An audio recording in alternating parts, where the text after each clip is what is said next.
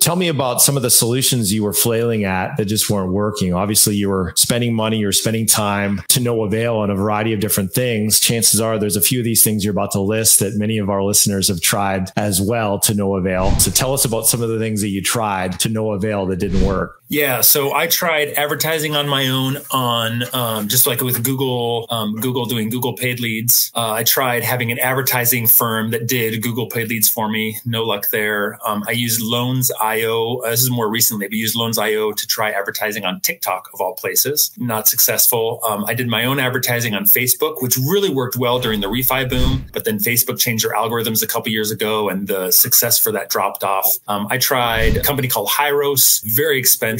But the program didn't click for me. I tried Realtor.com, spent a lot of money on Realtor.com, and I met a lot of realtors. Realtor.com has changed the way that they do metrics, and now we're not getting live leads on Realtor.com anymore, and that's less effective than it used to be. Zillow.com, spend money with a realtor on Zillow.com, that just didn't get the large volume of leads. It just wasn't that great. So many different things, right? There was no shortage of effort, no shortage of iteration to try to get this thing back on track where you were during the COVID heyday.